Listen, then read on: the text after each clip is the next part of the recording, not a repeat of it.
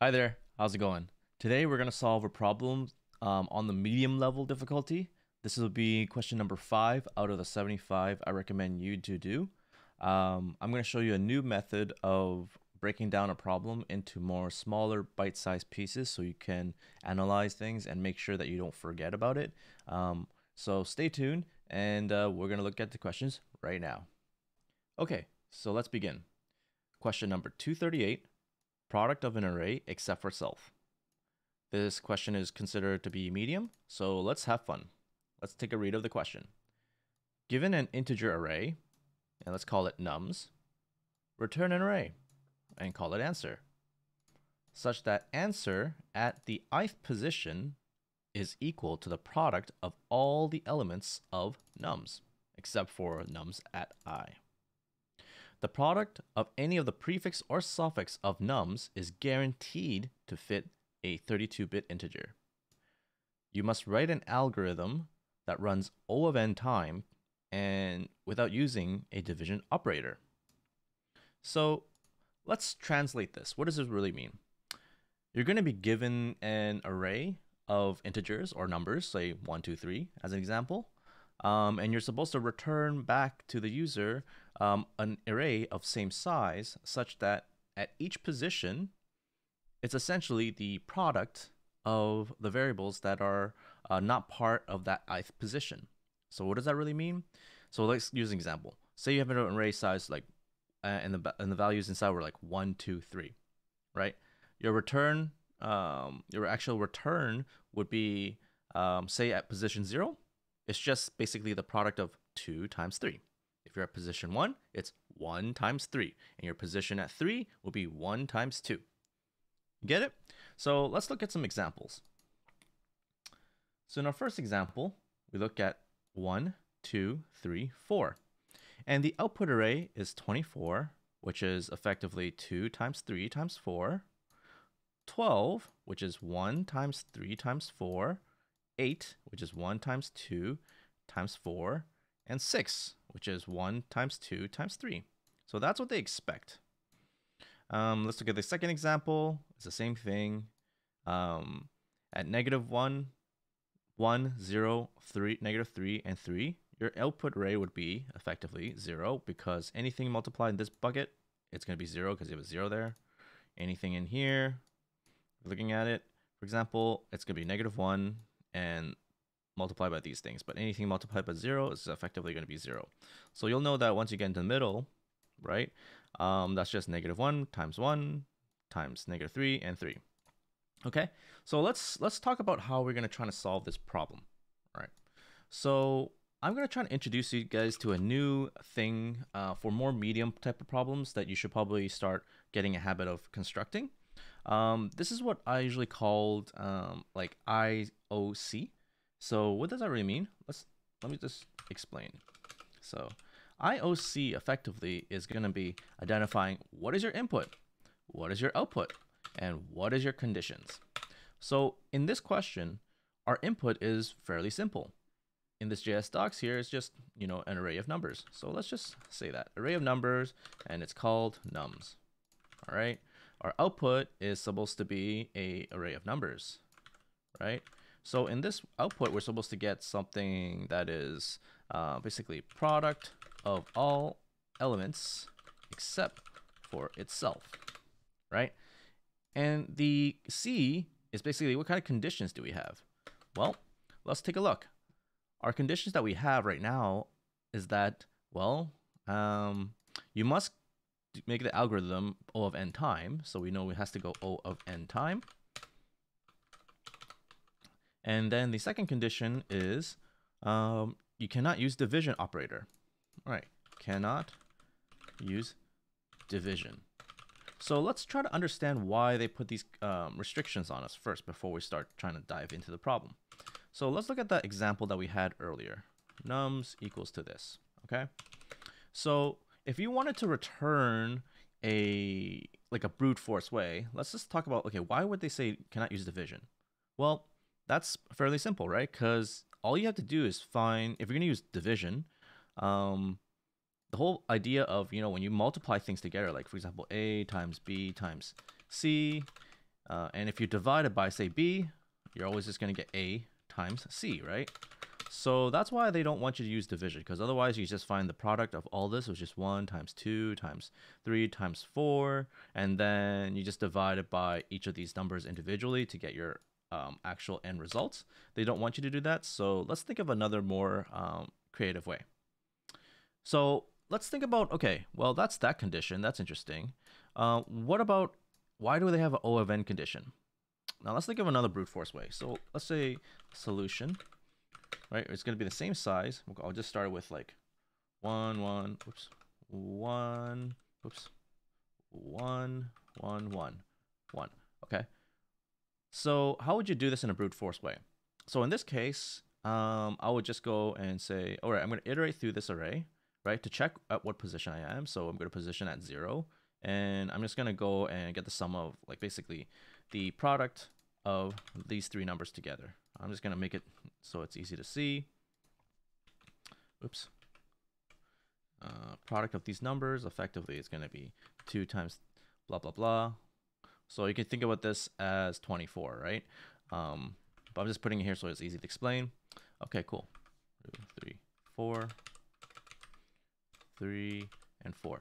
So what do I need to do in here? So what I basically, if I go and iterate to my second part, I'm going to have to look at this array and say, okay, well, let's take a look at this times, oh, I'm at the same spot at position 1. Let's skip it. So it's going to be 1 times 3 times 4 times 4, and then you get your 1 times 3 times 4. And then on this one, it's effectively the same thing. 1 times 2, skip 3, go to 4, and so on and so forth.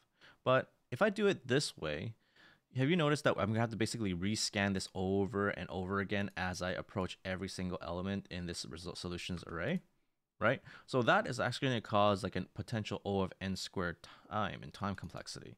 So they don't like that solution. So let's try to think about what other ways we can do this. Okay, so we know these two restrictions, which is you have to do an O of n time. You can't use division. How can you get information such that, you know, when you pass through it once, you can actually solve the problem? Now, if you think about it, I always try to go to a couple of fundamental things. We know our inputs, we know our outputs, so we make sure that we include those things, right, in our question here, which is, all right, I'm gonna make sure I'm gonna have a solutions array, right? Solution array, and I need to make sure to return it. Return my solution. Okay, we know that at the very minimum, that's what we have to do. Great. Now, what can we do when we're forced and restricted to pass through this once? So you know how in software, we only have basically two things that we can use. We can use data structures or a particular specific algorithm, right? So maybe we can actually start using a data structure or some sort of way to store information about our experience as we iterate through this array, right? So, but what kind of things will we want to store? So let's think about it. What is a product? Product is basically something like A times B times C times D, C times D. Like these can be anything. And I'm just assuming these are like the 1, 2, 3, 4. Okay, effectively that is your A B C D, right? So that's a product, right? Effectively. So how do I know, for example, if I'm at B, how do I get A times C times D? So let's think about it. We can't use division because if we just, you know, get the sum of everything and divide it by B, of course you can get it, but we can't do that, right? So what can we recognize here? Have you noticed that, oh, if I simply, you know, to find out what this variable can be, all I need to look at is what's towards my left and what's towards my right, right? Because once we multiply anything towards our left with the things towards our right, we can definitely get the answer of B.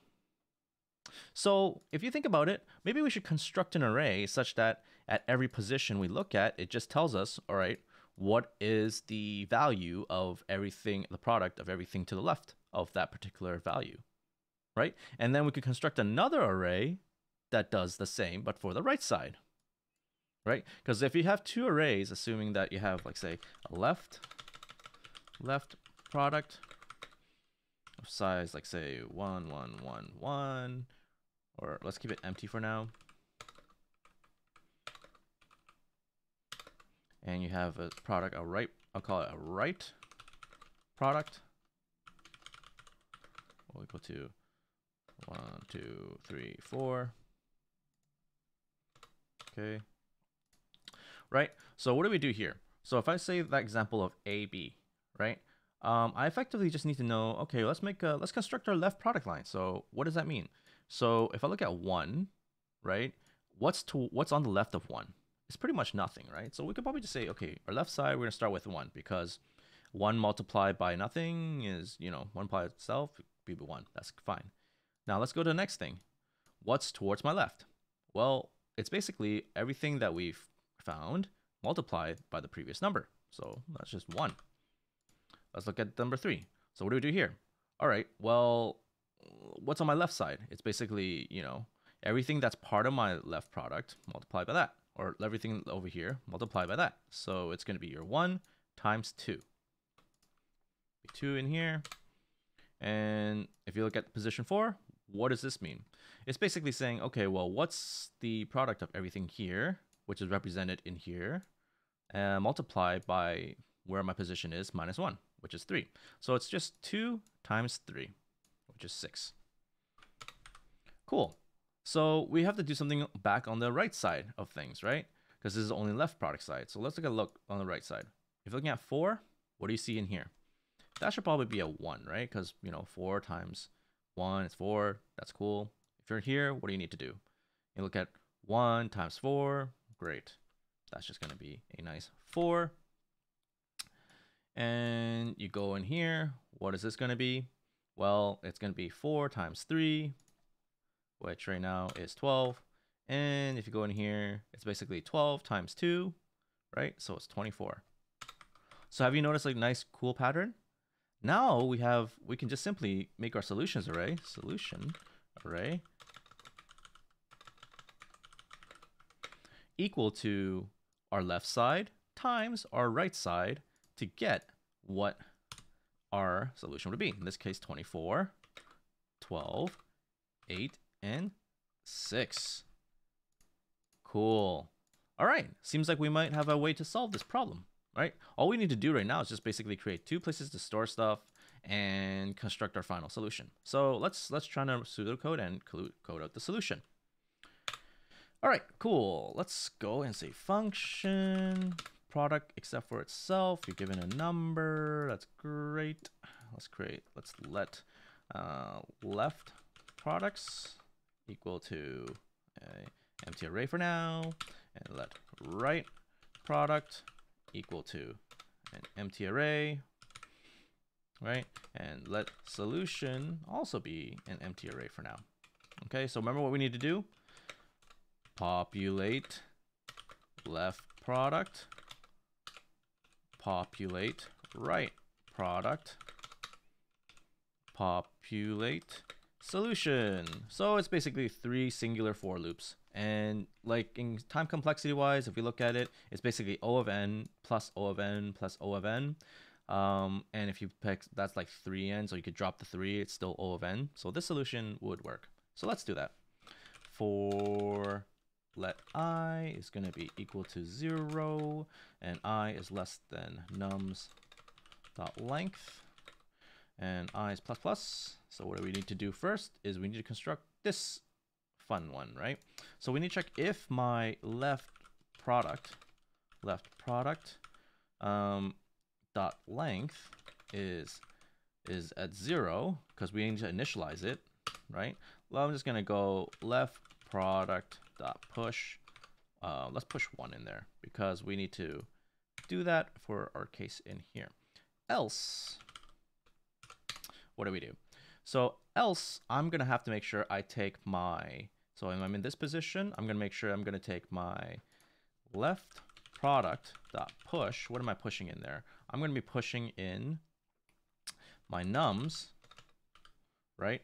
I'm gonna push in my nums. I'm basically number. I'm gonna be pushing in my previous value in here, which is actually left product at 0 position, right? So what does that mean? It's basically I minus 1, right? So that takes into the consideration of 1 times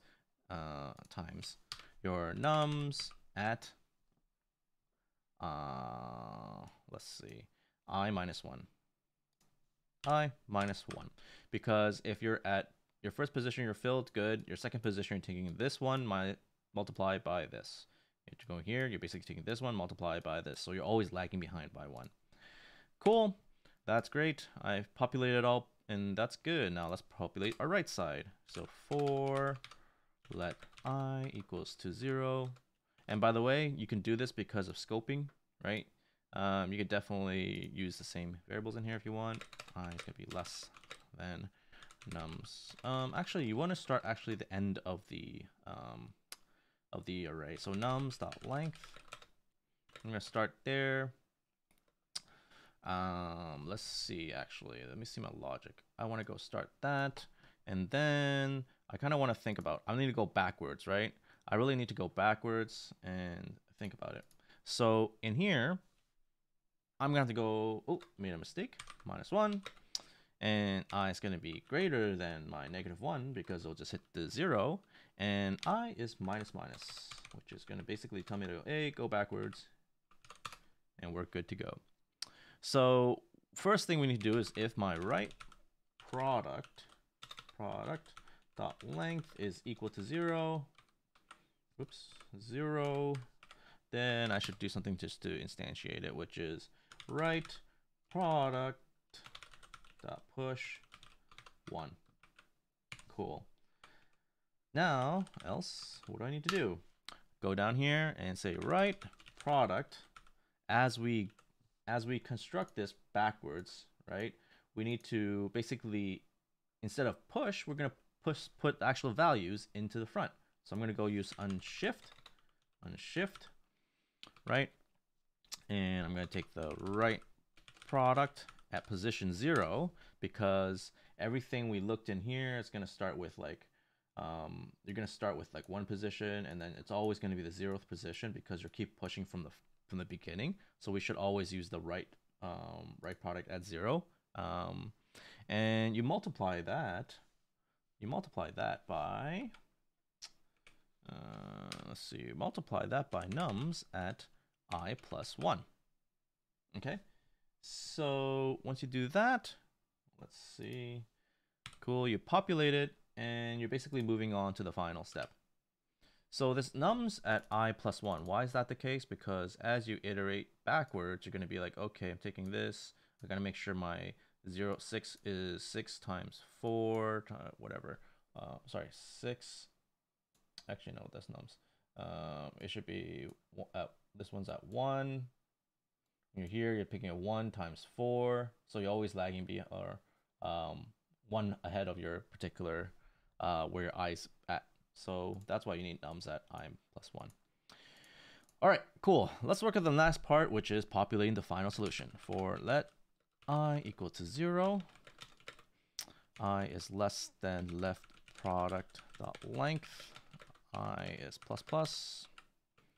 Okay, solution dot push, effectively the left product at ith position times the right product at the ith position as well.